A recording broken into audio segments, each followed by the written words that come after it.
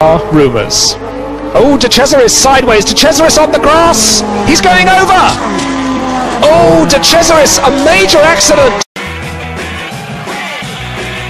È molto più freddo, mentre intanto qui c'è una rottura di motore con bloccaggio anche del Andrea de Cesaris.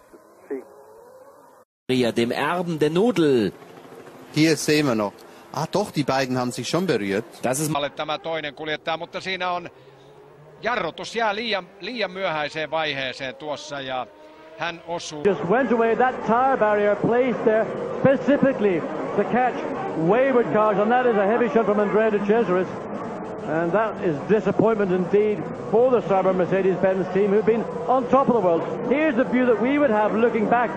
Too wide, too early, and Andrea never lifted off. Two big impacts, Allard, in the space of one lap. Well, it seems that wets or slicks are better than no tires. Andrea managing to, I was going to say, control it. Well, hit oil over the rim. And there we see the cause of that. It's one of the Tyrrells there, taking a mighty trip into the gravel pit. Velkou cenu o minulém víkendu. Michele Alboretos. The classic win at the first lap syndrome. He tried to get the lead from an impossible position. And Mario Andretti unceremoniously bumped into the rails.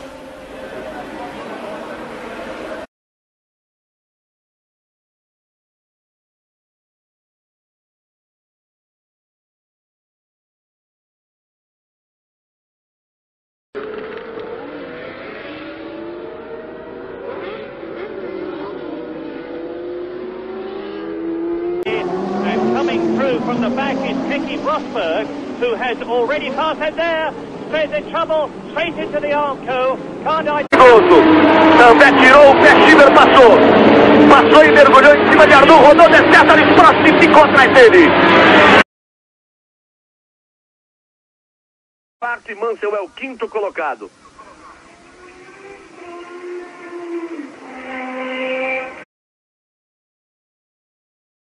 Of De Cesaris, but it was the Italian who found himself launched into the runoff area at high speed. In fact, this was De Cesaris' fastest accident to date. So this time I think there was too much pressure in all the systems, and there was much reluctance to make any changes in the procedures. That's why.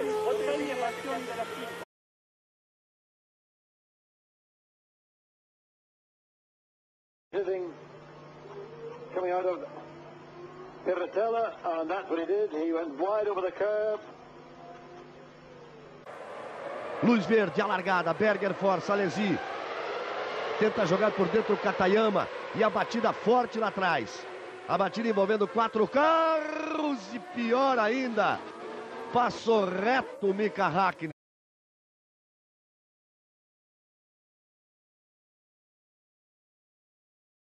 Nessa volta, 3.1 mais rápido que o Mika Hakkinen.